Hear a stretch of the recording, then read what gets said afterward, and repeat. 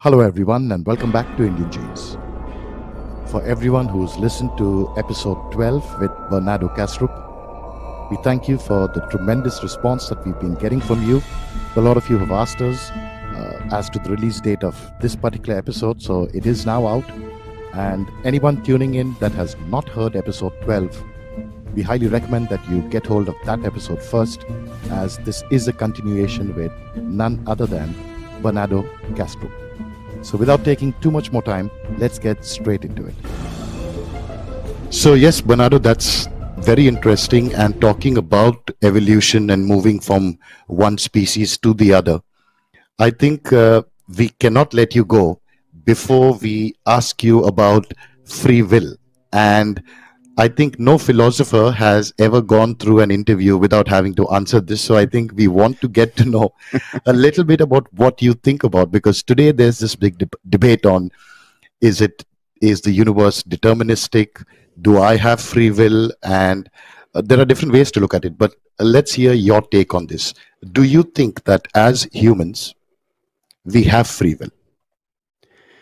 I think it's very difficult to answer this question with a yes or a no, because I think the problem is more nuanced, and to some extent it's a red herring. Let me try to share with you what I think about it. When we think about free will, in our minds, conceptually, free will is different from randomness, and it's also different from determinism. The problem is that there is nothing in between randomness and determinism. If our choices are random, you could argue, well, we don't really have free will because we can't express our preferences. But if our choices are determined, then you would say, well, then we're not really free to choose because our choices are determined. You see what I mean? I think what we truly mean with the intuition of free will is the following. Are our choices determined by that which we identify with, instead of external forces that we don't identify with? In other words, I am free to choose if my choices are determined, but determined by my preferences, my volition, my inclinations, my dispositions, as opposed to being determined by the neurophysiology of my brain, or cultural and social pressures, and so on and so forth, things that I don't identify with. So free choices are determined, but they are determined by us individually as the agent who chooses. Now, if we define free will this way, it is implicit in the definition that we exist as individual agents. Even the way you formulated your questions, are we free to choose as individuals? Then you have to ask yourself, do we truly exist as individuals? Because that's necessary to know whether we have free will as individuals. And if I were to introspect now into what I can really choose about even my own inner life, I think it's very little. I don't choose my next thought. As Schopenhauer said, I am free to choose according to my will, but I'm not free to will what I will. In other words, we can't really change our preferences. So to some extent, we as individuals seem to be sort of surfing on a giant wave much bigger than we are, and it's that giant wave that moves us in certain directions in life. In classical Greek mythology, classical Greek philosophy, philosophers would talk about their daimons, not demons, daimons, sort of muse, or the spirit that would enforce the directions they take in their lives, would even enforce the lines of thinking they would take. And from that perspective, we as individuals, I think we are more like tools of something bigger and transcendent that underlies our true identity, as opposed to truly free agents. I mean, as I told you, I don't choose my thoughts. I think people with psychological problems, like I am an example of that. I have issues. I don't choose my neurosis. I don't choose how I feel.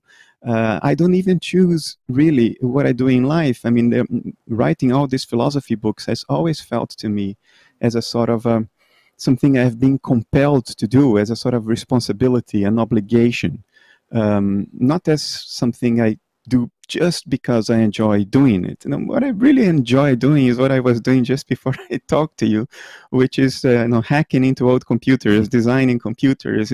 That's my child self. It likes to express itself that way. But philosophy is something that my daimon compels me to do, and so as an individual, I don't think I have much freedom. I think universal consciousness, by definition, is free to choose because it's all that exists. So there are no external forces that can impose choices on it. It's all there is. So whatever it chooses, it is out of its freedom. And its freedom stems out of what it is.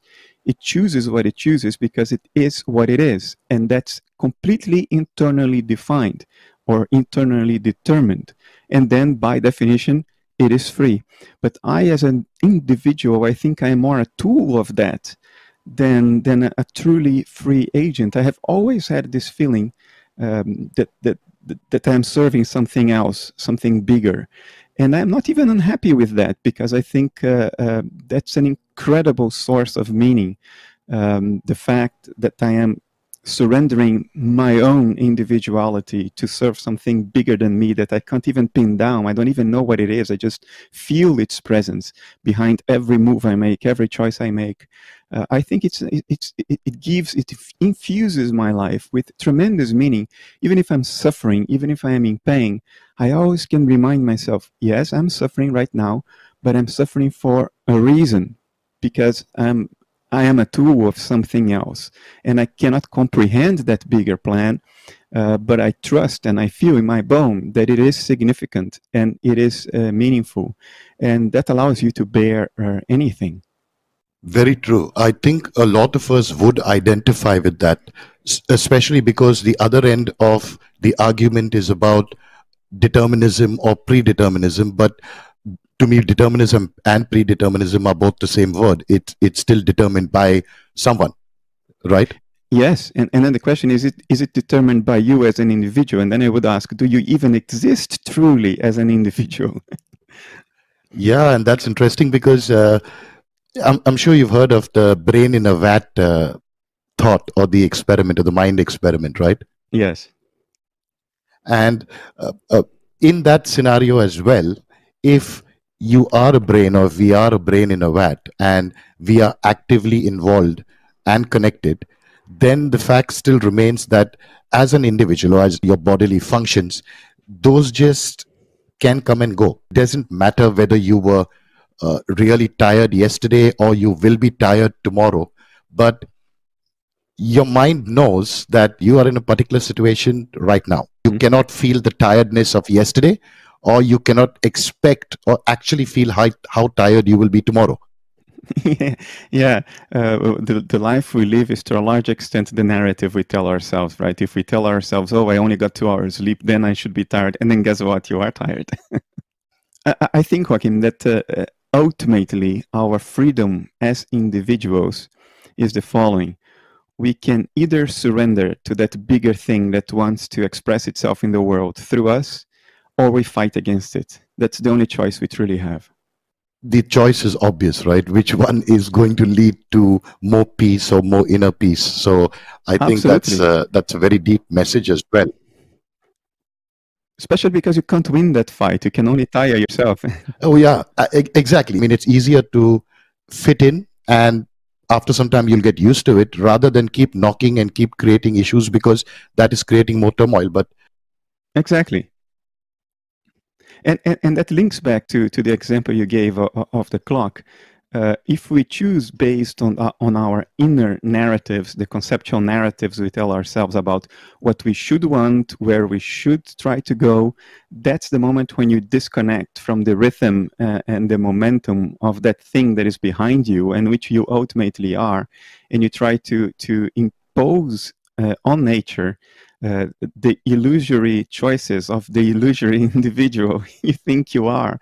And that's like swimming against the current of a very strong river. You just tire yourself, eventually get yourself killed.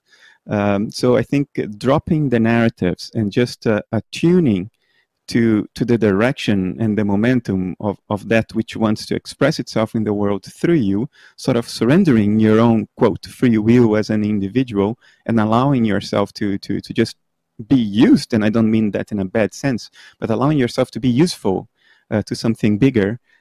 That is the choice we have. And ultimately, the impact of that choice is on ourselves. If you are going to swim against the current, good luck. Otherwise, just sense where the world is trying to go through you, and then let that happen.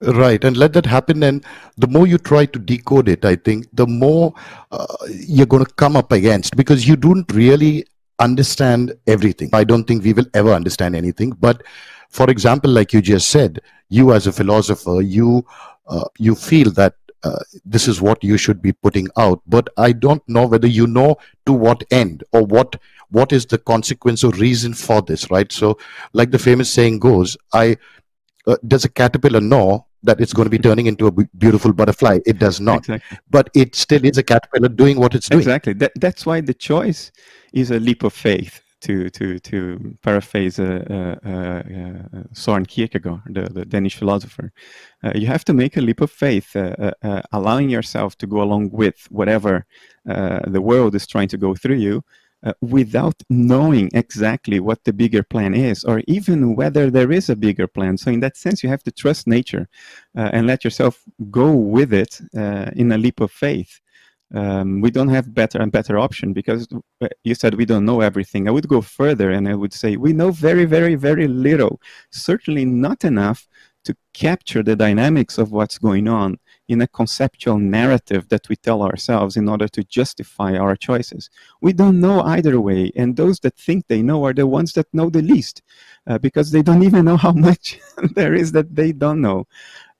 So yeah, life in that sense is a game of surrender, a game of a leap of faith, and allowing things to manifest, and trying to be the best tool possible for that.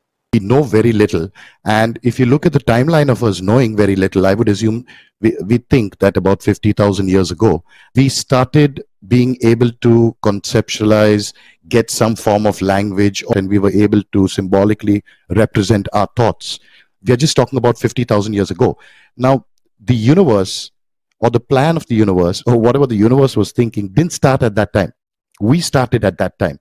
So for us to then say that, okay, from 50,000 years ago, I am going to either understand everything, or from then it made sense. Because for the last 14.5 billion years, there was no sense. Yeah, I mean, we are so young. We were born a second ago in the grand scheme of things. We will never be able to capture reality in a narrative at our current point of cognitive evolution. So yeah, the leap of faith is unavoidable. You can try to fight against it, just tie yourself up and be a less good tool to whatever is trying to evolve or to express itself here through us, or after you hit your head against the wall enough times, like I did, at some point you reach a point in your life in which you just realize, what, I don't need to understand everything. I just need to be attuned enough to sense with my intuition, with my heart, not only my conceptual thinking, where the flow is pushing me, and then just surrender to that and try to be the best tool possible to that. To me, that has been my freedom. In my midlife, I've taken that decision. I've made that choice to allow it to flow in the direction it wants to flow, and not in the direction of my self-made conceptual little narrative using the symbolic thinking that I have evolved, as you said, 50,000 years ago. Maybe even only 30,000. I think the jury is still out on that. But anyway, a second ago in the universal scheme of things. And I think you have given a great analogy in the fact, and I think that's where the problem is. The smart choice is, like you said, banging your head against a wall and then deciding, okay, this is where I need to get out. But unfortunately, what physics is telling us, if you keep banging your head against a wall, the possibility is that you will get through that wall. It is a slim possibility, but you will. And I think too many people are waiting for that to happen. So you keep banging your head on the wall because that's what it's saying. Yeah, your whole life. Yeah, Yeah. indeed. We live according, we try to achieve what the culture has told us is the right life to have. But, culture is an even younger phenomenon than symbolic thinking. Culture is what, 6,000 years old, maybe? I mean, what is the chance that the narrative culture tells you about what is a good life is correct? I mean, we don't know anything.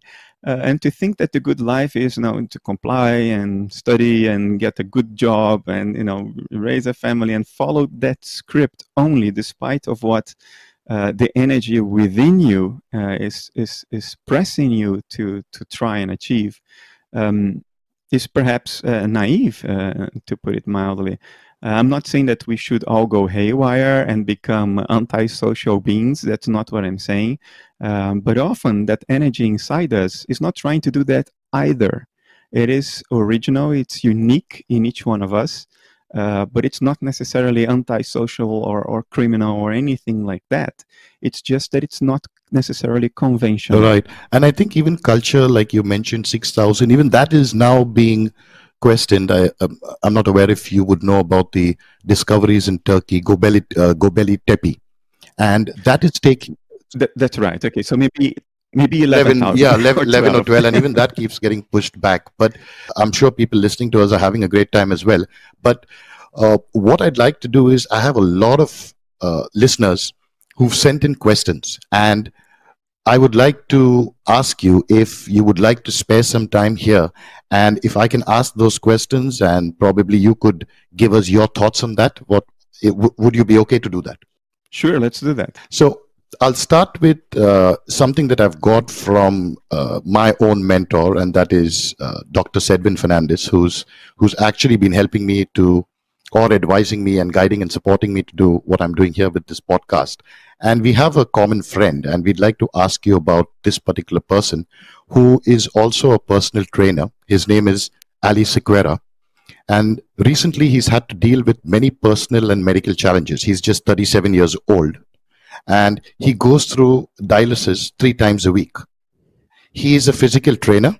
He's financially independent, but he does these online physical training classes for people, as well as physically when he moves around. He is teaching people. What we want to know is, he is the most positive person any of us have ever met. What actually inspires such people? How are you able to change your level of consciousness to be that positive? Because I don't think it's deliberate, or is it natural? I think it's natural. I think nature has some clarity about where it's trying to go, and we are natural beings. We are part of that. I think to some extent, if that positivity, that optimism is spontaneous, then it's not something you forced with, I don't know, affirmations and all this stuff that has developed in the West since the beginning of the New Thought movement, where the ego tries to become enlightened and take control of our lives as if the ego really existed. I think there is an attempt to wrestle control of that, and for the ego to sort of elevate itself and say, I'm changing my reality through positive thinking and affirmations. I think that's one way to go about that, but I think that's hollow. It's not sustainable. Eventually, it's a house of cards that collapses. And the other one is to just surrender. Just surrender to it. Don't try to wrap it all in a narrative and have a neat package that you can oversee. Just go with it. And sometimes that going with it is extraordinarily positive, because the diamond in us has, that's my experience, it has zero interest in your ego. Whether it is the positive stories of your ego or the negative stories of your ego. It has zero regard for where your ego is trying to go, where your self-made narrative is telling you to go. It has an agenda of its own. So in his case, if that positivity is an expression of the impersonal in him, that impersonal in him cares nothing about his kidneys. It doesn't consider that important at all, that he has to do dialysis 3 times a week. Yeah, okay, go there, spend some time in there. You need to do that. But it's not thinking about it. It's not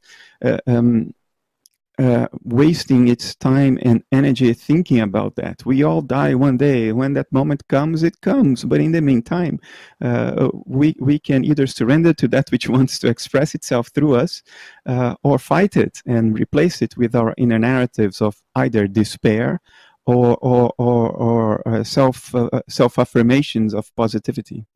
The message you're trying to put here is give into it rather than trying to control it, right? Is that what you're saying?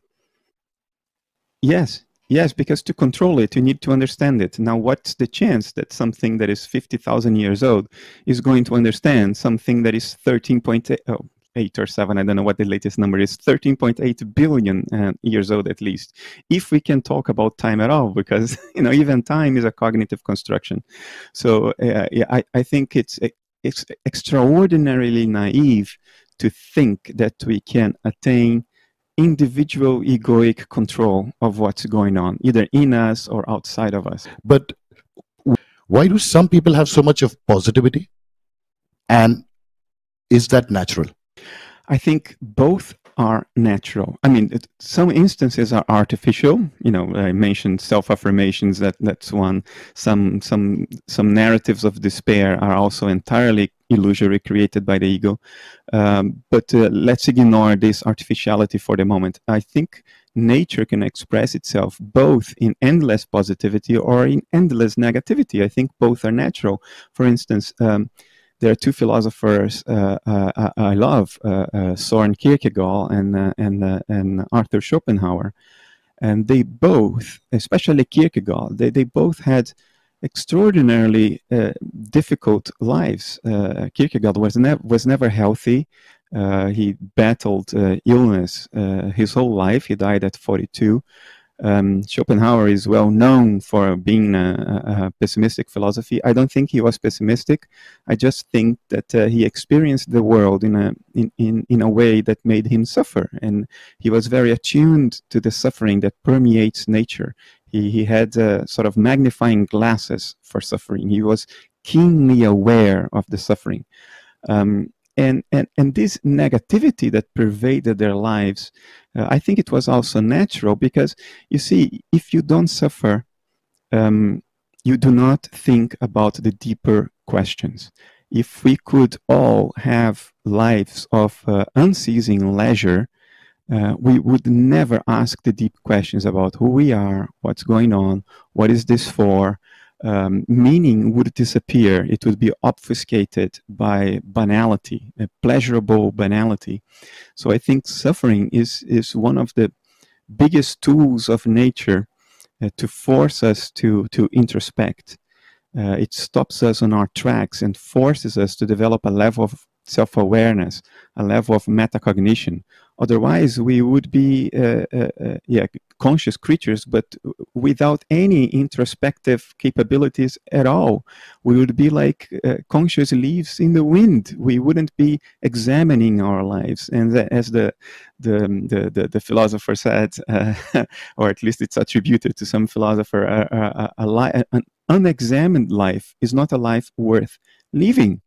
And it's that ability to examine life deeply that is forced upon us from suffering. So I think both suffering and positivity are two sides of the same coin. They both can be very natural. I have a question here as well from on our Instagram page. I just have to tell you, we've got more than 50 questions, by the way.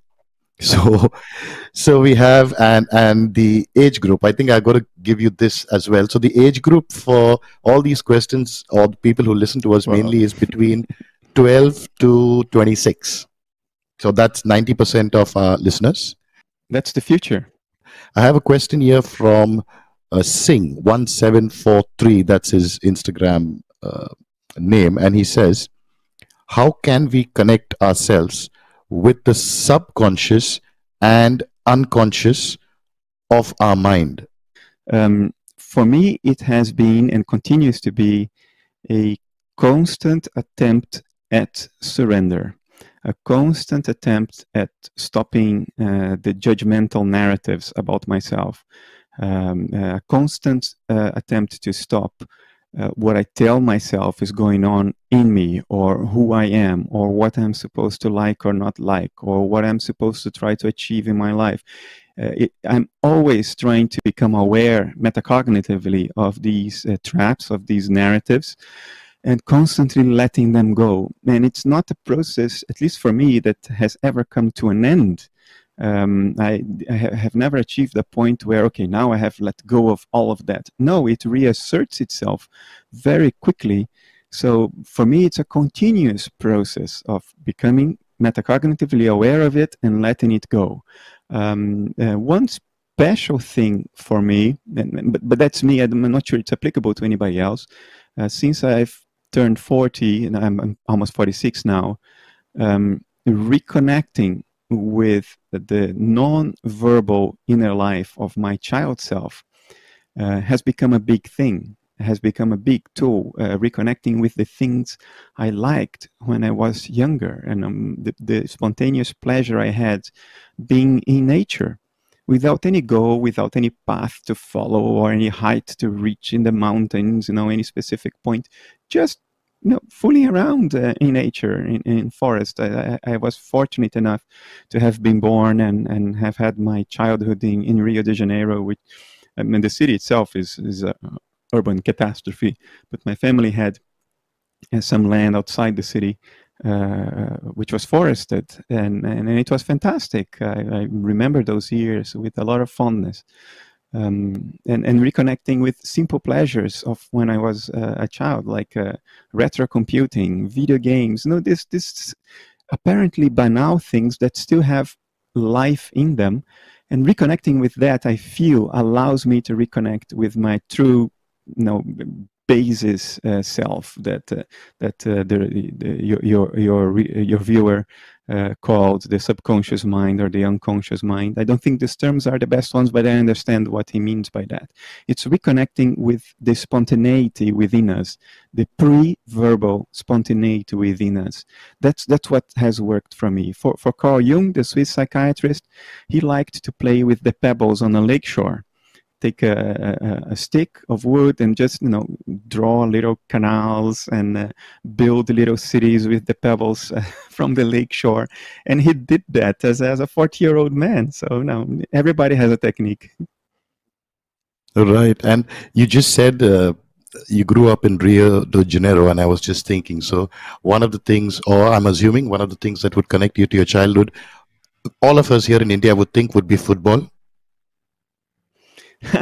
No, I didn't absorb enough Brazilianness. No, so football was not a big thing for me, and samba also not, and coffee. I don't drink coffee, so Okay. yeah, I didn't really. How to say that the rest of the culture didn't come to me through osmosis.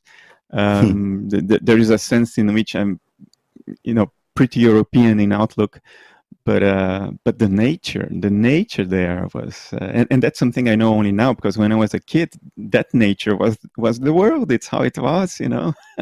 And then later on, I realized, actually, it was a privilege for me to have had those years, and I don't take it for granted. Wow. And I have a few questions here. I think that you've already answered them. So, the eternal soul, I have IDC Pro, who was asking about consciousness and the definition of it. We've answered that. Aryan 25580 also talks about what is consciousness. So, we've covered that in our talk earlier. I have an interesting one here, if you would want to answer, from Rishi MTLWR017, and that is, does losing consciousness happen only after death? And can our brain be unconscious without any thoughts after death? I don't think we ever lose consciousness. People like to refer to things like, if you pass out, you lose consciousness. If you undergo general anesthesia, you lose consciousness. If you sleep and you don't dream, you lose consciousness. And more we're realizing that no consciousness is lost. The only thing you lose is the ability to remember what was in your consciousness in those times. You may wake up in the morning and think, oh, I've been just unconscious for 7 or 8 hours. And then later in the day, you remember all kinds of dreams that you've had during the night. So you lost the memory of consciousness, not consciousness. And in fact, we cannot really tell ever for sure that we lost consciousness, because you may have just lost the memory of having been conscious. There is new research now, quite recent, that indicates very strongly that we are always conscious during sleep, even when we are not dreaming. So they provided a list of 3 or 4 different types of sleep experience next to dreams. You could have, for instance, a selfless sleep experience that the researchers compared to certain meditative states. You can have sleep thinking.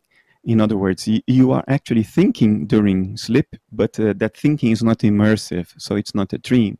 So all kinds of things could be happening. We know that some people perceive what's happening in the operating room while they are under general anesthesia. So that's also a little older research, so that's more established than the dream part. We also know that when we pass out, for instance, by partial strangulation, we can have enormously rich transcendent experiences, and that's why teenagers worldwide have invented a very dangerous game that nobody should ever do, called the choking game, in which they undergo partial strangulation to basically have a psychedelic trip. While they seem to have passed out. Anybody looking from the outside would say, well, they've just passed out. But consciousness is continuing. It just changes. It changes in content. It changes in configuration. And I think the same thing happens upon our death. Death, for me, is the end of a dissociative process in universal consciousness. So life is the dissociation. Death is the end of it. And the end of a dissociation only means the enrichment of the contents of consciousness. Maybe we realize that we are not those individuals that we thought we were, in the same way that when we wake up in the morning, we realize that we were not the dream avatar. We were the mind that was conjuring up the whole dream, the avatar and the world of the avatar. But we remain conscious when we wake up. I think by analogy, the same thing happens when we die. The configuration of our consciousness changes, the contents of our consciousness change. Our understanding of self-identity probably changes in the same way that it changes when we wake up from a dream, but consciousness continues. I don't think it ever stops.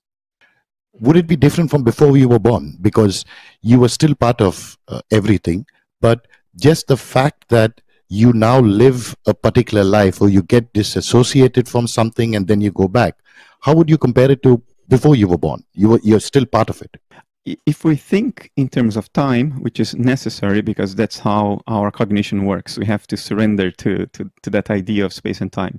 So in the context of time, I think it changes because you've had a whole life. There are so many new insights, so many new understandings and experiences that of course it changes. It has become enriched. Now some of its potentials are now manifest that before were not manifest. Of course, everything by definition exists in potentiality, but the question is more of it manifest after a lifetime? I would say absolutely. I mean, my inner life now is very different than 26 years ago when I was 20 years old. It's the same consciousness. It never stopped. But my understanding, my outlook, the way I feel myself and the world are radically enriched and changed. And I think the same applies for the end of life. True. I have something here from IDC Bro 2. If we did find some alien race in some part of the universe, would it be necessary that their consciousness would have evolved in the same way as ours, or would it be a different evolution of consciousness? Or I guess the question is, the evolution of consciousness, is it the same, or does it follow just one pattern?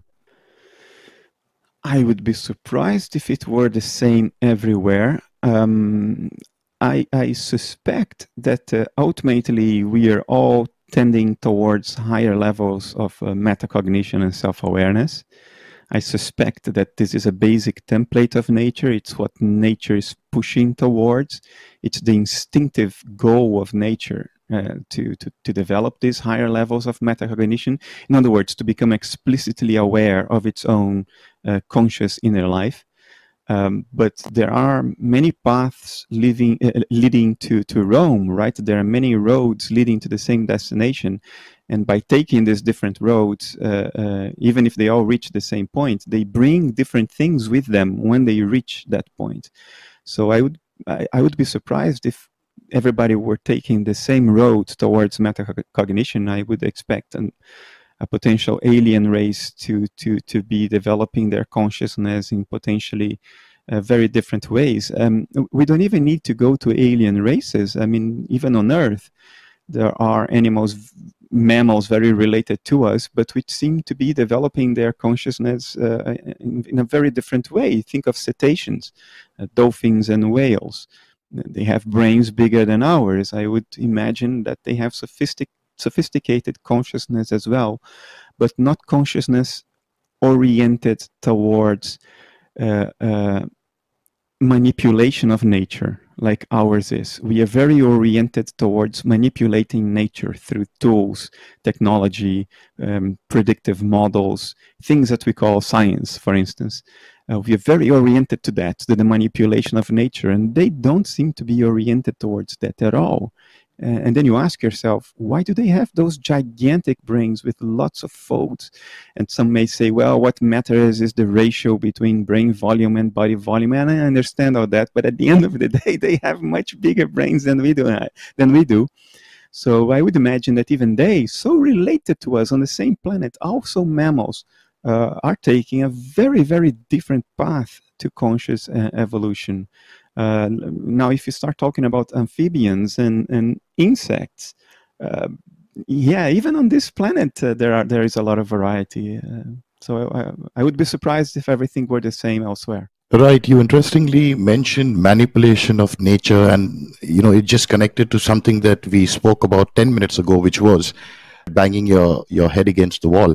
And that reminds me of manipulation of nature. That's pretty much what that could be. So the bigger brains in the dolphins, it's just that realization or the maturity to understand that you cannot manipulate nature, because that's going to be a dead end.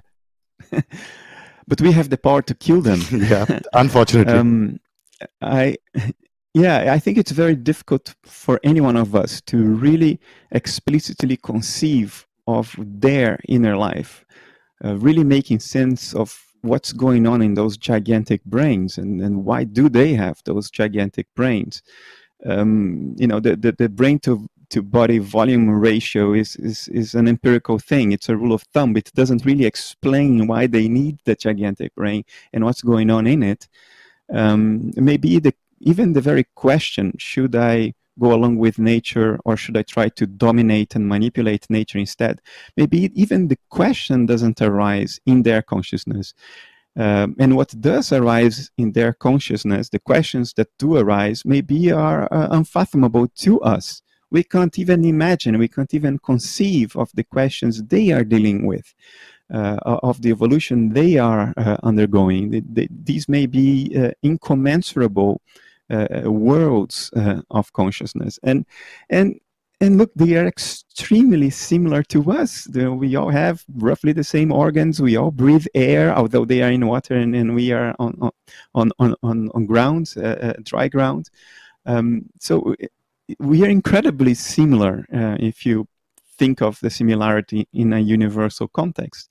Now, what aliens might be undergoing, what they might be oriented towards, I can't even begin to think about that, but I would fully expect it to be totally different. And I think this ties in well to what Rajat Patel, one, is asking you now.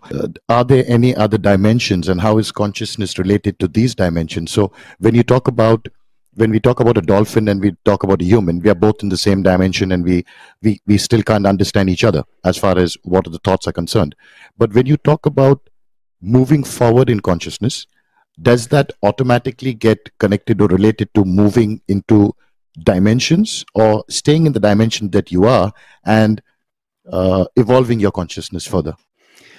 Um, I am with Kant and Schopenhauer and the Western tradition in general, except for 20th century and 21st century physics, in thinking of space and time as cognitive constructs. They are the scaffolding of our cognition. They don't exist objectively out there. And dimensions are just a way to describe certain configurations of consciousness. Let me put it that way. I don't believe in parallel physical worlds for the reason that physics today mostly postulates them. In other words, to make sense of certain experimental results in quantum mechanics related to quantum entanglement that seem to defy physical realism, that seem to defy the idea that there is an objective physical world out there. And to save that objective physical world, some physicists prefer to say, well, then there are infinite objective physical worlds in which everything that can happen actually does happen. So I don't believe in that story. I think it's a fairy tale. I think it's motivated to allow us to hold on to something that we now know experimentally was an illusion, the illusion of an objective physical world constituted of objects with defined physical properties such as size, position, momentum, weight, and so on. I think we should just accept that nature's telling us that's not what she is, instead of conjuring up these little magical fairy tales of parallel universes to save an illusion. Now, for that reason, I don't think we should believe in parallel universes, but I think we may have good other reasons to think that there may be other dreams going on in consciousness, which we could describe accurately as parallel dimensions. I accept that possibility. I don't think the human ability to cognize only 4 dimensions, 3 of space and 1 of time, entails that only 4 dimensions actually exist. I think the limitation is almost certainly a limitation of how our cognitive apparatus has evolved, not a limitation of nature itself. The fact that we can only see this doesn't mean that only this exists. So I am very open to the idea of what we may describe as other dimensions, which you could also describe as other dissociated dreams within universal consciousness, might exist. So in that sense, the 4 dimensions are what the human cognitive apparatus has evolved to pick out from the world, because those 4 seem to be particularly relevant to our survival. And if there are 11 instead of 4, but everything going on in the other 7 doesn't seem to affect much our body integrity, then we wouldn't have evolved to pick them out. We wouldn't have evolved to perceive them, because it would only increase confusion and not lead to any survival advantage. So I think the 4 dimensions are an artifact of survival advantages, of evolutionary advantages over time. They tell us about our cognitive apparatus more than they tell us about the richness of the world out there.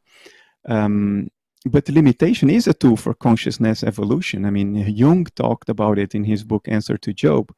If you are not subject to limitation, you're never stopped on your tracks and forced to contemplate your situation.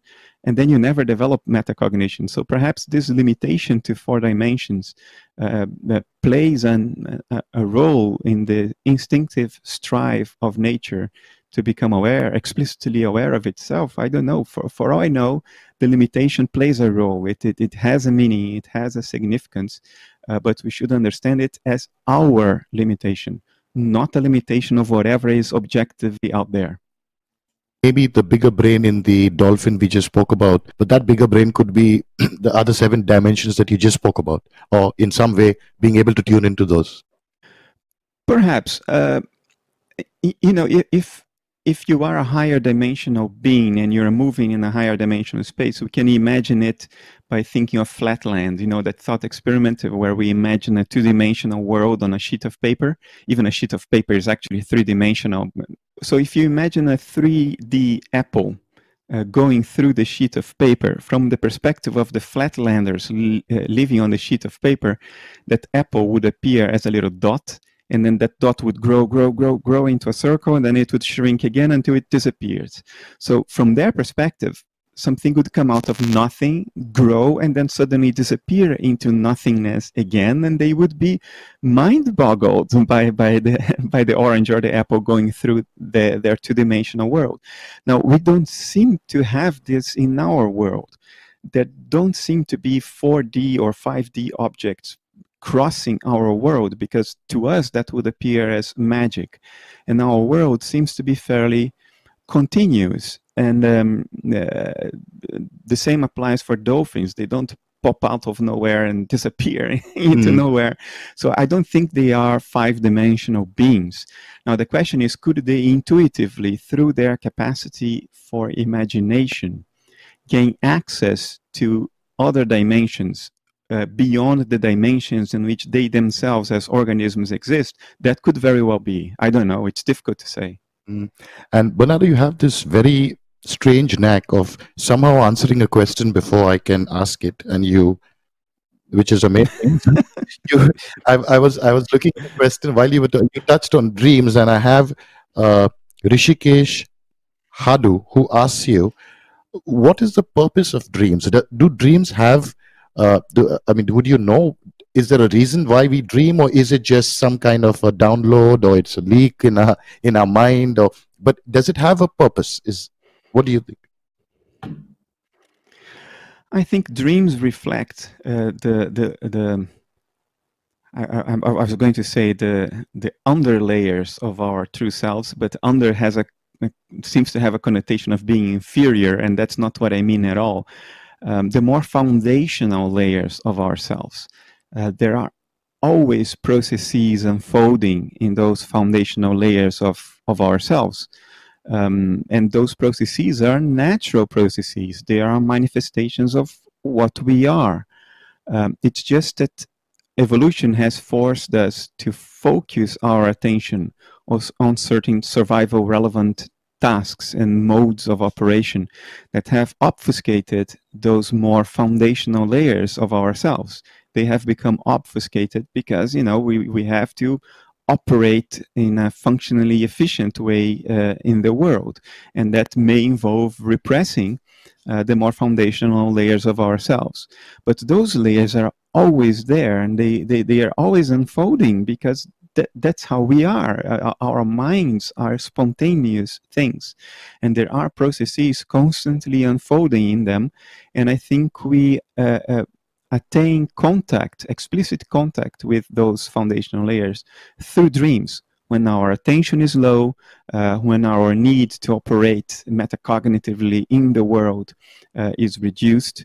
And having that contact with our own source seems to be incredibly important for our health, because if you don't sleep for only a few days, you die. I think it's in the order of 2 weeks. I don't remember anymore what research is, but what the research says. But if you don't sleep, even though you're eating, you're drinking, you have enough energy in your body, enough calories, you die. So somehow, going back to those foundational layers are like watering the plant that we are. We need that nurturing contact.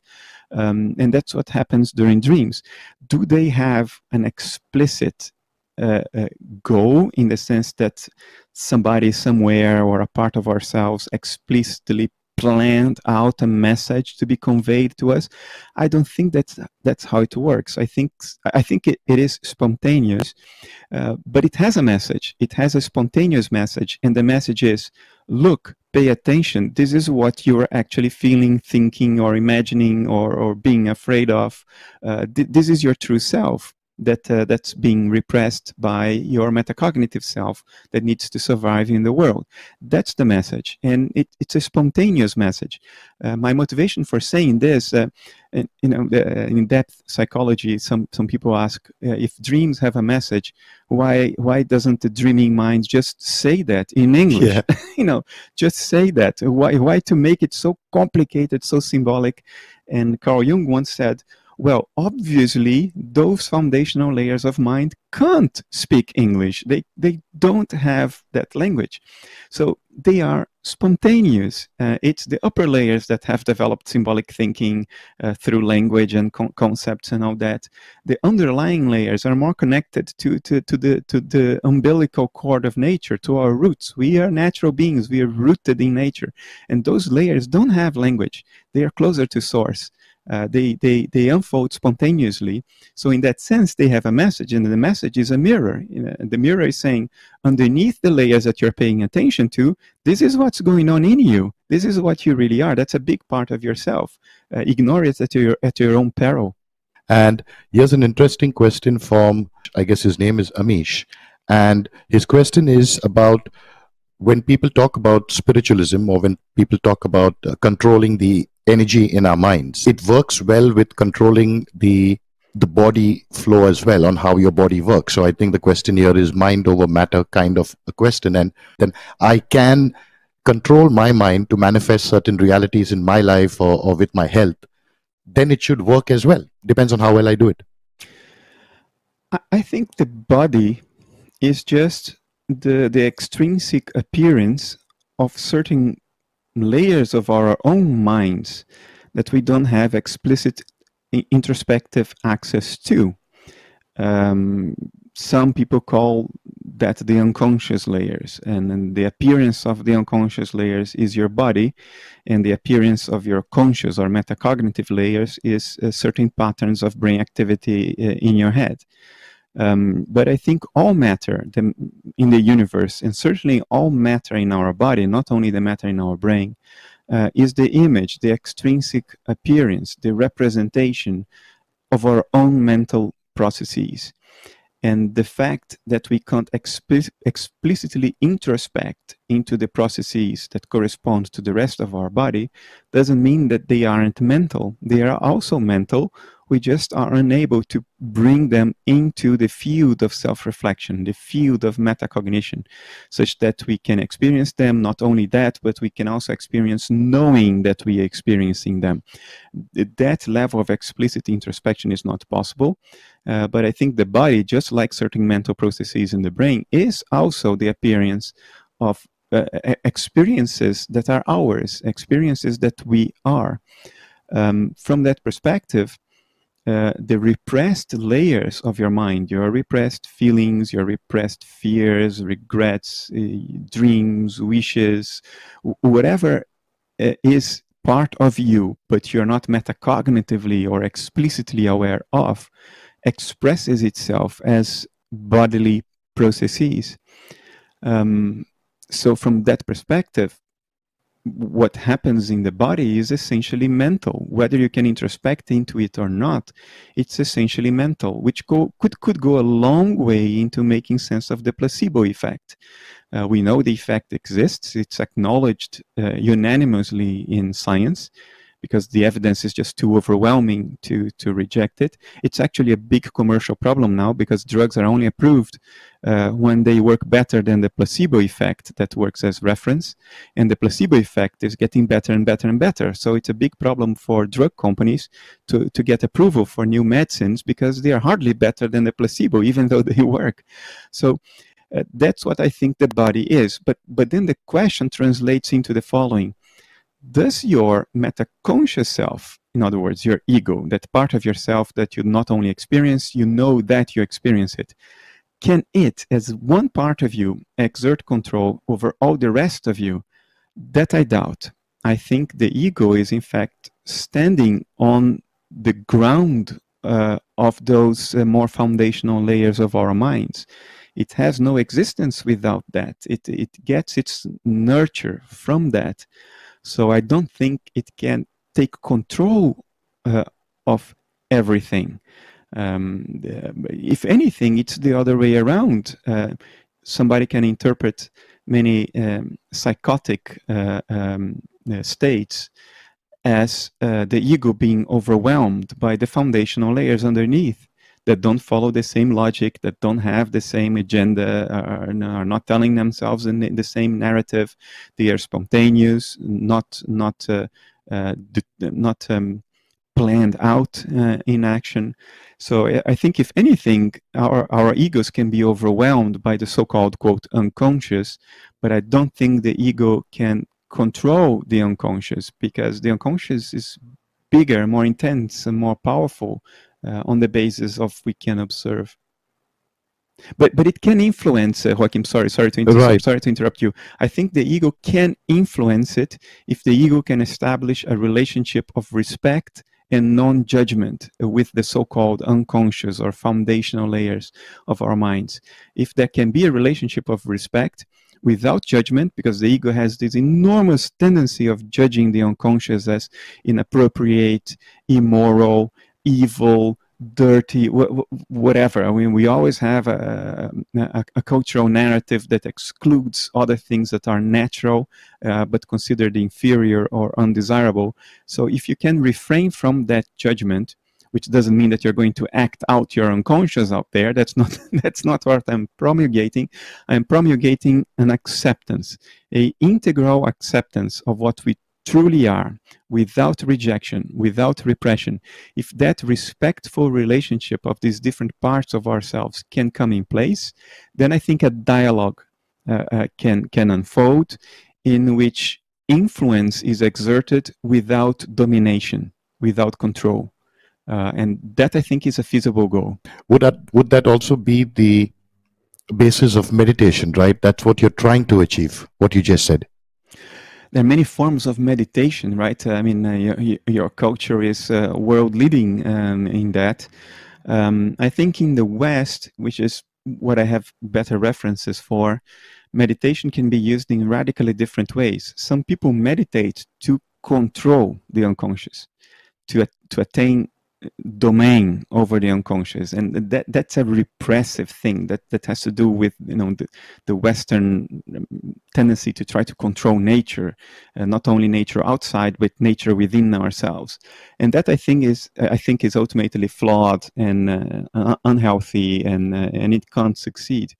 Other forms of meditation are about eliminating the mind at all its levels and achieving a sort of empty mind state or empty conscious state in which there's nothing going on, just a sort of a very calm lake without wind, without waves, without nothing.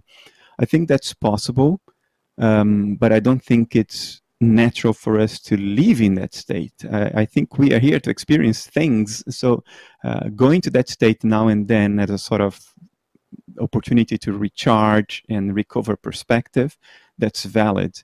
But I don't think it's a natural state if one wants to be continuously there.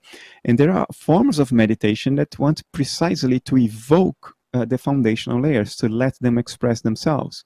For instance, active imagination is a Western form of meditation that aims at allowing the so-called unconscious to manifest itself to the ego and say, okay, this is what I'm feeling, this is what I'm thinking. Take heed of this, listen to this, because that's also part of you.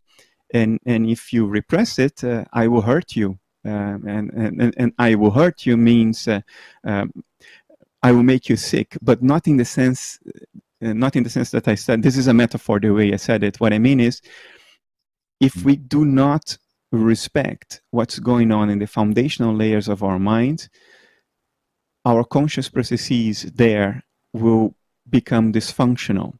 And the image, the appearance of that dysfunction will be a physical condition. And guess what? That's what we, at least in the West, but now the West has contaminated the whole world now. So Western illnesses are everywhere. Western dysfunctionality is now everywhere. That's what the Western culture sort of has been doing in the attempt to control everything, including ourselves.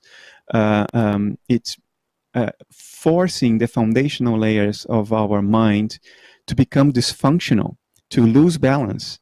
And the image of that is physical illness, which could account for the growth in all kinds of illnesses that we are statistically measuring now in the world. You also mentioned that at some time when you were speaking about consciousness earlier, there's a question from Jagan Chauhan here, there's a question from Ikandu Nukala and Avant Pandey, the big beard man, also asking you a question. And nothing can move faster than the speed of light, but consciousness can, right? I guess the question here is related to spins. Yeah, I think I understand. He's talking about quantum entanglement and instantaneous interaction at a distance. How do I tackle this? I think I think physics is a science of perceptions. It's an attempt to study, model, and predict the dynamics of the contents of perception. Physics is not trying to model thoughts or feelings. Physics is modeling what we see, what we hear, what we touch. That's what physics is. And those models are mathematical equations that describe, characterize, and predict the behavior of what is on the screen of perception. Even when we use instruments to enhance perception, like microscopes, telescopes, oscilloscopes, or large accelerators like the one I used to work at. These are tools to enhance perception because they are only useful insofar as we perceive their outputs, insofar as we perceive what is on the telescope, what is on the computer screen, or what is on the LEDs blinking on an instrument. So physics is a science of perception, enhanced or unenhanced. And it's in that context that we should interpret everything physics says, including the speed of light limit. The speed of light limit is the limit to what can be experienced on the screen of perception. It's not a limit that applies to mind in its integral self, in its integral being. It's a limitation, a theoretical limitation that applies to a particular modality of experience, namely perception, because that's what physics studies. Now, within that same context, we know that quantum entanglement prevents us from describing entangled particles separately from each other, irrespective of their distance. One can be in one side of the universe, the other in the other side, and we still have to describe them as a whole, as a set, not as two different particles. And one way to interpret this is to say, well, they are exchanging signals at speeds higher than the speed of light. I think that's a flawed interpretation. I think what this is telling us is much more fundamental than superluminal communication. What it is telling us is that the universe at its most foundational layers cannot be seen as a set or a collection of parts. It has to be seen as one integrated whole. It cannot be described as the compound behavior of parts. It can only be described as an integral whole. That's what I think quantum entanglement is telling us. The universe is one thing. It's one whole. It's not a sum of parts. It's not a collection of little things. It's one thing that presents itself to us on the screen of perception according to a certain image, and then it is our convenience, our epistemic convenience, that pushes us to describe it in terms of separate objects. But the boundaries between objects is nominal. It doesn't exist out there. It is something that's useful to us, and therefore we apply it. Like you say, well, the boundaries of the car are the windshield, the tires, and beyond that, and the chassis, and beyond that, it's not car. But you know what? The car doesn't work without the rest. If there were no air to allow for combustion, the car wouldn't work. If there weren't a road for the tires to grip, the car wouldn't move. If there wasn't gravity to pull the car to the road, the car wouldn't move. The inanimate universe, at least, is one whole, not a sum of parts. And I think that's what quantum entanglement is telling us. Now, the speed of light limit is just a way to describe certain regularities of the behavior of that one whole. That's all there is to it. A question here from the crazy creature. Very simple questions, which actually I would all we did talk about it, but I didn't get a very clear, easy answer. What happens to our consciousness when we sleep? I think we go back to the foundational layers of ourself. things about ourselves that when we are awake, we are not in touch with, because those layers of ourselves become obfuscated by the world of meta consciousness going about life. It's a sort of a return to source, return to the roots of ourselves, and the part that is awake and interacting with the world, that's the leaves, so to say. It's the youngest parts of ourselves as individuals, the more developed ones that have developed the highest levels of metacognition, self-awareness, but which are also function oriented, because that's what evolution pushed us to become. And the roots, the parts that we go back in touch with during dreams, during sleep, those are our roots, the more authentic, least developed parts of ourselves. And I say least developed not in a negative sense, but in the sense of higher authenticity. And it's so easy to lose contact with that and to forget where we came from and where we are rooted. We are rooted in nature, in the spontaneity of nature. It's very easy to become spiritual in the sense of becoming airy, going to a world of pure abstraction and losing touch with our own humanity, our animal nature, even our vegetable nature, in the sense of being rooted in the metaphorical ground of experience. That's where we go, I think, when we sleep, when we dream. And when we are in certain meditative states, which require a lot of self-awareness, things related to self-inquiry, for instance, in the Advaita Vedanta tradition, we go to the other extreme, which is also important. It's also integral to us. The spiritual extreme is also integral to us, but it's nice to take care of the roots as well, and to go back to the roots as well, and remind ourselves where we came from. I think it is kind of nourishment for us, right? It's a nourishment for the soul, if you can call it. But yes. Sorry, interrupted you. Nourishment. That's the right word. You got it. Yeah. Right. And I have a few more questions here. Krishna, Miss 1254, the crazy creature. We just asked Amish, Rana, Tejas, Mr. Cosmos, Shagun. There's an interesting question here from the Golden Ratio.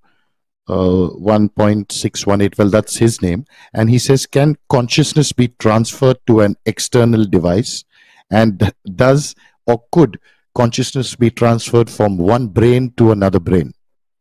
It's a very dualistic question, right? It assumes that consciousness is a property of some kind of material or arrangement that itself is not consciousness.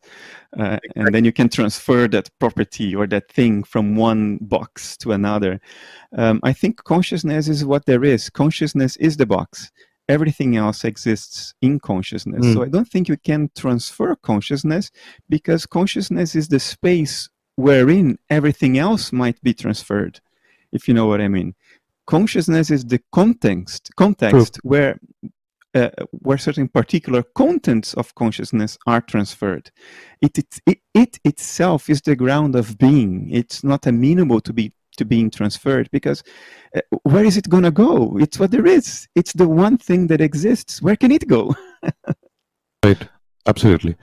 And we also have a few questions here from Lepsy Day and Shahrukh 5896.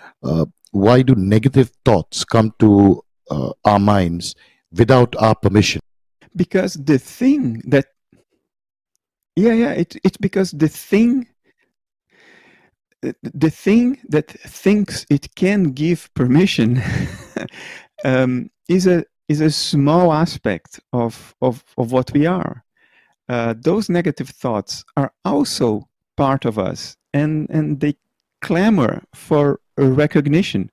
And the easiest way to have your life go really wrong is to deny and repress those parts of us that don't make our ego comfortable. Because what will happen is, once you repress them, they go stealth. They will operate under the surface of your explicit awareness, and they will have free domain right there, because you're not paying attention. You are not looking at them. So they will have free domain. They will grow in energy. The separation imposed by your ego will just feed them. And one day they will jump out on you when you least expect and make you do something that would horrify yourself if you could be watching it from the outside. That's how they get to us, is when we repress them and we make them invisible. Then they will undermine us from within. They will either make us sick, or they will suddenly change our behavior in a completely uncharacteristic way. At some point, they will make us sort of go nuts, go haywire, go berserk at a certain moment. And that one moment can be defining for your life. It can throw you in jail for 20 years. It can cause a divorce. It can hurt someone you like, someone you love. So this paradigm of the ego attaining control is a domineering paradigm that is not natural. It is not compatible with the spontaneous flow of nature. If you don't want to screw yourself up, then don't let those parts of yourself that make you uncomfortable, don't let them go underwater. Don't let them become submarines that will shoot at you without your knowing. Allow them to be recognized. You don't need to act them out. But if you just accept them as legitimate parts of yourself, they will not get more energy than they need to have. They are not going to grow and fester within us.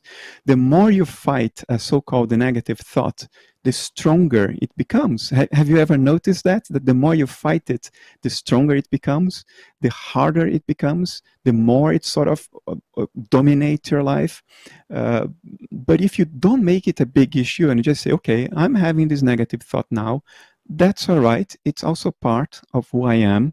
I accept that this is happening. I accept that this is nature. I don't need to like it. Not liking it is natural, but it doesn't mean that you have to kick it downstairs, if you know what I mean. You don't need to kick it downstairs. Keep it visible. Stay close to your friends, closer yet to your enemies. There is some sense to this saying. Grant them recognition for their existence, and let them become a part of you. And the moment you do that, paradoxically enough, is the moment when you will feel that you can, quote, control them. You're not controlling them at all. You're just allowing them to be, but it will feel like you can control them that way, and it will have the same effects that you would have if you could actually control them, which you can't. One part of you cannot control another part of you. One part of nature cannot extinguish another part of nature. They both exist as parts of nature. But that's the way to achieve harmony, at least for me. That's my own personal experience. There are parts of me that I am ashamed of. Well, not anymore. I'm not really ashamed of anymore of anything. But there are parts of me that I would prefer that they weren't there. But I know they are there and accept them. And so there's less tension in my life since I've sort of surrendered to the reality of all the parts of myself, so to say. And they're not even parts, they are integral to myself, but allow me to use this linguistic metaphor of parts. The moment I accepted all of my parts is the moment when my inner tension has reduced the most. It's not zero, there's still tension, but I'm not at all-out war against myself anymore. And I think you've very well described what we use in the corporate world at the moment that has been picking up emotional intelligence. And the main emphasis for emotional intelligence has always been you need to identify and accept your emotions first, whether it's a negative emotion or whether it's an emotion you're trying to hide or suppress. So I guess that's very similar to what you just said. Yeah, and I think this is one of the best measures of human maturity is one's ability to accept all aspects of oneself. When one is insecure and immature, what you get is strong dogmatic approaches to life, strong judgment, like black and white, positive and negative, what should and what shouldn't. People that go on a podium and tell everybody else how they should live. Often this is coupled with a very moralistic way of seeing the world, of a very judgmental way of seeing the world, like saying that I don't know, people from other races or people from other sexual dispositions are wrong and evil and all that. I think this is a straight measure of insecurity and immaturity. Insecurity in the sense that you are afraid of what you are criticizing, because you know subliminally you have all of that in yourself and you're very afraid of it, and your way of dealing with that fear of the parts of yourself that you hate is to preach to the world that they should all hate it as well. It's a way of trying to attain an illusion of security, but paradoxically it broadcasts to the world how fearful and insecure you actually are, and immature as well, because I think maturity has a lot to do not with becoming better, but with accepting what we are and have been from the beginning. I think that's what maturity is. It's acceptance, not true fundamental improvement. Right, and there's a question here for you, directly for you, from Lavanya Cool Girl. And let me see how you're going to answer this one.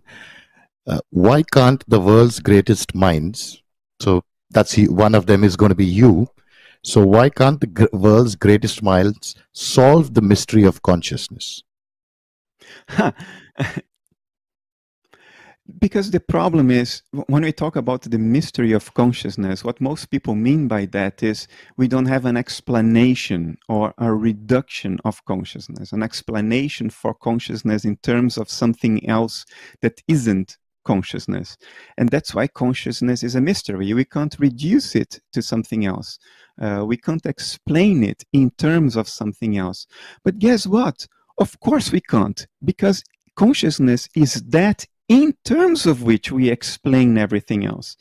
Consciousness is the primitive. It's the first and sole given fact of nature. All other mysteries can be made sense of in terms of consciousness. But the moment you try to make sense of consciousness in terms of something else, that's the moment when you already went wrong. You can't keep on explaining one thing in terms of another forever. Otherwise, at best, you will incur into circular reasoning. You explain A in terms of B, B in terms of C, and then C in terms of A. Did you explain anything? No, you have a circular argument that doesn't explain anything at all. Eventually you hit rock bottom in nature. You explain one thing in terms of another, the body in terms of organs, organs in terms of tissues, tissues in terms of cells, those in terms of molecules, atoms, subatomic particles, fields. At some point, this has to stop. You can't play this game of reduction forever. And my claim is consciousness is what you find at the bottom of this chain of reduction, this chain of explanation. And then, of course, you can't explain consciousness in terms of something else, because then you would go circular. Consciousness is what existence is. It's what the universe is. It isn't a mystery, and it doesn't need an explanation, because it's that in terms of which you explain everything else. The mystery of consciousness reflects a misunderstanding. The misunderstanding that consciousness is not primary but secondary, that it is a property or an effect of something else. That's the mystery. And then we go and hit our heads against the wall. Oh, we have to solve this mystery. No, you don't have to solve it. You have to see through it. You have to examine the unexamined assumptions that allowed you to interpret this as a mystery in the first place. Look, there are many mysteries out there, many mysteries in nature, the mysteries of our behavior, the mystery of black holes and quasars, the mystery of quantum fields. There are many mysteries, but consciousness isn't one. Consciousness is that in terms of which we will solve all the other mysteries eventually. Consciousness is nature's given. It's the ground of everything. We are all consciousness, basically, and you cannot get to examine or to find, if you said if it is a mystery, and it's very clear it's not a mystery, you can't get out of consciousness at any time. So you can only explain something if you can step away from it, I guess. Yeah. But there is no way us can step away from consciousness, because it's just not possible. Exactly. And yet that's what Western neuroscience has been trying to do for decades now. I mean, it would be comical if it weren't tragical. And that ties in well with this question about AI that's coming up here from Darshan, we have a question from Sailash Scott 105 as well, and they're all talking about the same thing. So their question is whether or whether not you would be going towards AI now, and everyone's talking about moving forward. Is the AI ever going to be conscious? I think we have to make a strong difference between artificial intelligence on the one hand and artificial consciousness on the other hand. I think we will get to AI, artificial intelligence. In fact, to a large extent, we are already there. But what I mean is that we will get to artificial intelligence at and beyond human levels. But intelligence is a certain modality of information processing, of data processing. It is a functional thing. You can objectively determine if something is intelligent because we can watch how it performs its function. And some performances can be intelligent and some performances can be non-intelligent because they don't achieve their goals. So intelligence is objective, measurable. It is not a metaphysical issue at all. Intelligence is a modality of data processing, information processing. Consciousness, on the other hand, is a metaphysical issue. It is not something you can measure. It's something that you can only become acquainted with. There is no consciousness meter. There are only meters of correlates of consciousness. Like there is this information integration theory of Giulio Tononi, which allows you to look at certain patterns of brain activity that close loops and integrates certain amounts of information that they can reduce to a number called phi. And if phi achieves a maximum value, then that correlates with the metacognitive conscious experience. But what is being measured is a correlate of a particular modality of consciousness, in other words, meta-consciousness, but it's not consciousness itself. Consciousness can only be known through first-person experience and not measured. So, however, our culture, particularly in the West, has conflated these two things. We now think that consciousness and intelligence are the same thing, or at least are coupled in a very intimate way. Therefore, if something objectively expresses measurable intelligence, then we tend to assume that it's also conscious. In other words, that there is something it is like to be that thing, that the data processing is somehow accompanied by experience. But that's a flawed metaphysical assumption. First of all, it's certainly an assumption because intelligence and consciousness are per definition different things. One can be measured, the other cannot. One can be known from a third-person perspective, the other only from a first-person perspective. The fact that you have one doesn't mean that you have the other. There are conscious beings that are not intelligent. They're intelligent. There are intelligent computers that are not conscious in and of themselves. I see no reason to think a computer is conscious. Because what they are doing is they are simulating certain patterns of brain activity, but the simulation is not the thing that is simulated. Sorry, or like you said earlier, one comes from the other, but it can't go in the reverse. So intelligence comes from consciousness, but consciousness cannot come from intelligence. The intelligence of an AI computer is the intelligence of its designers that came from the consciousness of its designers. Well, you can even say the Exactly. AI is more intelligent than the designers. You can say that. But ultimately, the AI is a product of the consciousness of its designers. I don't think consciousness can be created because I think it is the space wherein all creation takes place. Consciousness is the ground level of reality. It's already there from the beginning. You can't take a step before consciousness was there because consciousness is what there is. There is nothing that precedes it, so you can't create it. The only thing you can try to do is to create an artificial dissociation of universal consciousness. I think I am a dissociative process in universal consciousness. So are you, Joachim, and so are the listeners. And those dissociative mechanisms that we are have had a spontaneous birth, so to say. They were not artificially created. We were born from our parents and not artificially put together in a laboratory. I think we will get to a point where we can even artificially induce dissociation in universal consciousness. But that will be merely the creation of life from non-life. I think that would be abiogenesis, when you create life in a laboratory. Do I think we can achieve that? I think we can achieve that. Eventually, we will achieve that. But what it will look like will be a bacteria or a metabolizing organism, not a silicon computer, because I don't think a silicon computer is what dissociative processes in universal consciousness look like from the outside. But silicon computers can definitely be intelligent, perhaps more intelligent than us. I think we will achieve even that, but that's a completely different thing than to talk about artificial consciousness or artificial dissociation. And in local language, you could call it fake consciousness. Yeah, look, there's even a metaphor I like to use. I have a doctorate in computer engineering, and I have worked in AI. So this is an area very close to my heart. Everything a computer does, and I can say this to you with authority, everything an electronic silicon computer does can be done in principle with pipes, taps, and water. Instead of copper wires, we have pipes. Instead of electricity, we have water. Instead of electronic microswitches, we have taps.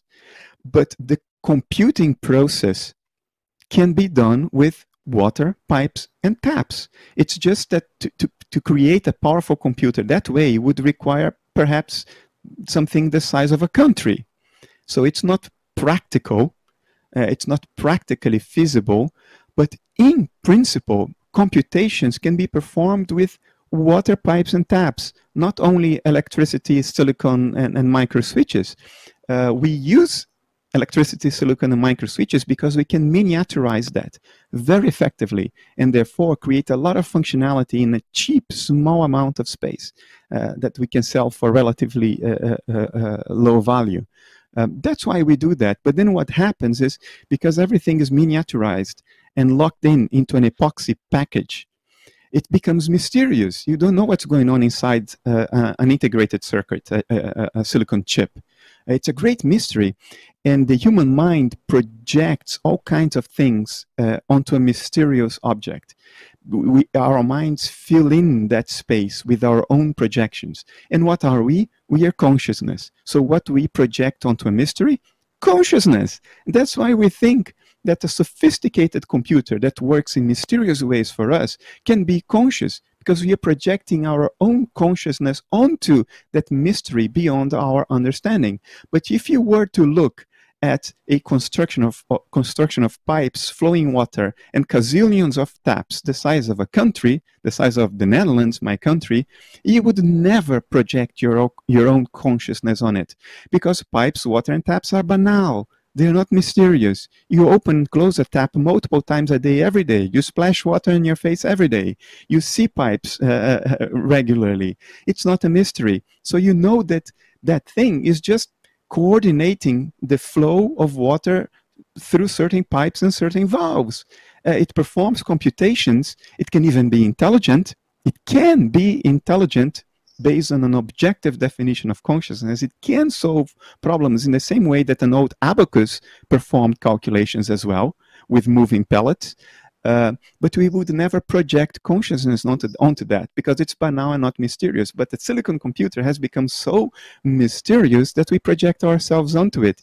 If you knew the way I know, after decades working in design and manufacturing of silicon computers, how it's actually done, you would hardly project that. Today, only people more oriented towards software in AI research entertain this silly thought that an AI will be conscious. I think most hardware designers involved in the core manufacturing processes of a silicon computer, in lithography, etching, doping, they know that we are dealing with metal and sand in there, and that's all there is to it. It's hard for them to project consciousness onto it because they know what's going on. The projection only works when it's a mystery. The problem is computers are mysterious for the vast majority of people on Earth, and that leads to all kinds of nonsense, because when it's a mystery, it becomes plausible. Anything is plausible in association with a mystery. Our sense of plausibility goes out the window, and that's the problem. You would have also heard what probably Sam Harris is talking about, that He's afraid that we're actually and this could be consciousness, but we would be taken over by these AI beings. Now, if you say they're not going to be conscious, how could this go wrong? And what is your take on this fact of all of us one day in the future, we're going to be consumed by these robots who have gone rogue all of a sudden? I think this is a fairly independent issue. Do I think we have reasons to fear um, degrees of automation that would go beyond our ability to understand what's going on? Yes, and I think that's independent of whether these mechanisms are conscious or not. I think losing oversight of the functionality of the things we are building carries inherent risks.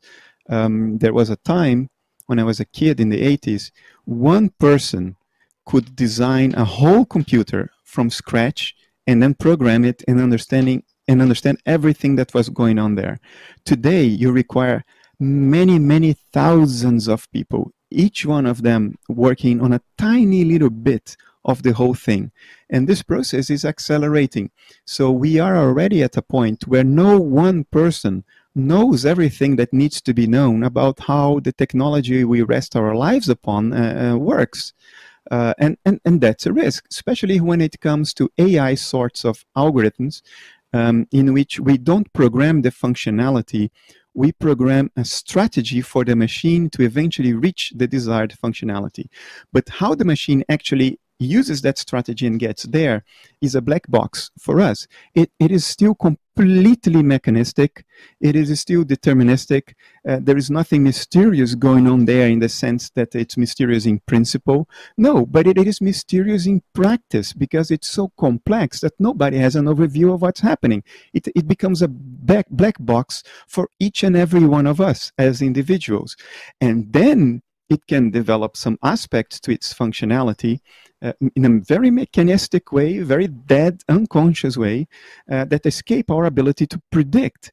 And that's how things can go wrong. Absolutely. If people have concerns with automation that exceeds our oversight because it has become so complex that no one person can oversee it, I think those fears are legitimate. Things can go wrong. They can stop working. They can manifest behavior that was not predicted and not specified during design because of the design strategies that we are using in order to create these complex mechanisms. So the concern is valid for all I know, but it has nothing to do with these things being conscious. That's our own projection. Projecting consciousness onto complex mechanisms is a psychological artifact of human beings. Even to talk about this technology as beings that will take over the planet already reflects our projections. All we have here are very complex mechanisms that go wrong, and we don't know why they go wrong. We can't fix them. That's the risk. That's all there is to it. It can kill us nonetheless, but it's not mysterious at a fundamental metaphysical level. It just kills us. I mean, if your car misfunctions while you're going at 230 kilometers an hour in a highway in southern Germany, it will kill you. It's not alive, but it will kill you all the same, all right? You should be afraid of it. And if all the driverless cars decides to still go wrong at a time or kill a particular percent of people, it's chaos. I would say it's not anything else other than that. Exactly. It's complex technology that is deployed everywhere. So if it goes wrong, it has a high likelihood that it will go wrong spectacularly because it's everywhere. So that's Correct. all there is to it. I mean, in decades ago, your television could produce what we engineers call the holy smoke. It can go wrong. A capacitor blows inside your television, it stops working. But the worst that happens is that your living room will have a bad smell and you have to dish out a few more dollars to get your television repaired. Now, if something goes wrong, because technology is so much more complex, mechanical, but so much more complex and far-reaching, if something goes wrong, planes fall out of the sky. Cars crash into each other on the roads. Hospital equipment stops working. Loads of people die. But what is actually going on is the same. It's just deployed at a higher level of complexity. But it's still just like capacitors blowing on the back of your television and stinking up your living room with bad smoke. A nuclear facility leak that happened recently was one of those examples. So yes, we have to be careful about what we are playing with, because at the end of the day, someone is going to drop the ball somewhere, right? Yeah, or an algorithm will do something that was not specified in design. And it's so complex that nobody could predict that it would manifest that behavior under certain circumstances. And then a lot of things can go wrong. It's just very, very, very, very complex televisions here, but televisions nonetheless, if you know what I mean metaphorically. So it's been really exciting talking to you. You've spent years talking to us now. I think we started talking a long, long time ago, Bernardo, and it's been such a pleasure. But before we let you go, a question that I have kept for the end from Sister Tube, who asks you, what are the things that keep you up these days? What you have been discussing with us is pretty much what we have asked you, right? So you being one of that question that said the great minds of the world, what what are the great minds of the world thinking and worried about today? Something that we have not thought of. I don't know what the greatest minds of the world are thinking about right now. I can tell you what I'm thinking about right now. What worries me right now is that I see many signs that the collective human psyche, the collective human mind, particularly those layers that we repress and judge out of existence, there are energies in movement there at a level that has not been seen in 2 or 3 generations, that has not been seen in the lifetime of any one of us, perhaps only the oldest of us. And I see tremendous seismic energies in movement there, and I see the signs of that. And I think we are in relatively shortly for a time of great tribulation in the world at many different levels, many different levels, geopolitical, cultural, scientific. And I'm not talking about COVID. COVID, I think, is the first spark of a great fire. And this is not a prophecy. I'm not a prophet, and I'm not prophesizing anything. This is just a guess from observation, observation of our culture, observation of the dynamics of the world. And what I fear is that we will not have the necessary equanimity as a culture to not judge what's going to happen. The important factor in our survival here is that you guys in India know this more than anybody else. Shiva is not something to be denied. Shiva is the god of destruction, but also the god of rebirth, the god of evolution in that sense, getting rid of the old in order to make space for something new, better, and healthier. And I think Shiva is going to do his dance in a very conspicuous way in the next several years. And it's important that we don't judge in the sense of thinking of Shiva as the devil or something that should be eliminated. It's important that we don't judge each other. It's important that we don't judge the process, that we don't judge others that are going about it in the opposite way we would go about it. It's important that we don't judge ourselves first and foremost, that we just observe and accept that these are natural energies that are in movement now and will move the way they will move, because that's how nature is. And nature expresses itself in all those different forms, many of which we would consider destructive, evil, and rejectable and detestable. If we refrain from judging, the process will cause the destruction that needs to be caused for a eventual rebirth. But if we judge it, we'll be throwing gasoline in the fire, and then it might consume us. And there will be no rebirth, because there is nothing for something to be born from. That is my personal great fear for the next times of tribulation. And what you just spoke about, is this consequential because of something done in the past, or is this just a cyclic process? So irrespective of what we did, this would happen anyway. I think this is nature. This is just nature. It's the nature of mind to mobilize different kinds of its own energies at different points in time, at different points in history. Hegel already articulated this process for the first time, this dialectical process of the collective mind, or the absolute, as he called it. So this is not something that we haven't been told happens. We just don't pay attention to it, and we don't pay attention to history. This kind of thing has happened already. You know, from 1870 to 1945. This kind of thing was happening. It started, well, it's kind of an European-centric perspective, but so apologies for that. But at least from a European perspective, this has happened before for 7 decades. And I think it's just natural. It's mind waking up to itself and manifesting all the potentials of mind, many of which we consider detestable, evil, and things that should be eliminated, or they can't be eliminated because they are part of what is going on. They are part of what nature is. So they have to express themselves. But the best way to go about it is to observe it with equanimity and refrain from judgment, because judgment is what injects energy in that process, is what throws fuel in the fire.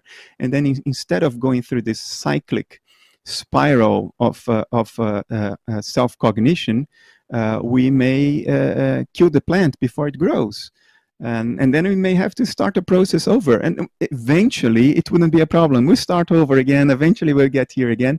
But from our perspective within the process, that would be a pity, right? We would throw away the progress we have already made because of our nasty tendency to judge everything that we repress within ourselves. We only see the repressed parts of ourselves when they are projected onto the world around ourselves, which we then judge. So yeah, if I can leave you with any message, it would be this: times are changing. There will be tribulations.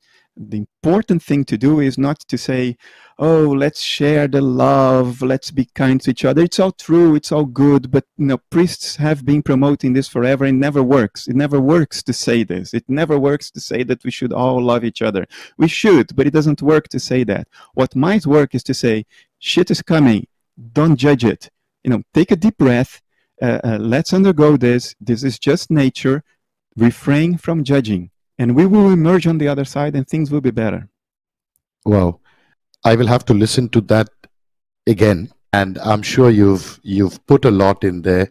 So yes, thank you so much for the conversation you've had with us over the last, I think it's 4 hours now, when we did get in touch with you, and I was quite excited when you agreed to talk to us, because we are a podcast coming out of India here, where we are trying to bring in a lot of minds as well, to influence kids in schools and colleges to understand themselves better, to choose careers better, to have a little bit more exposure to cultures from around the world as well.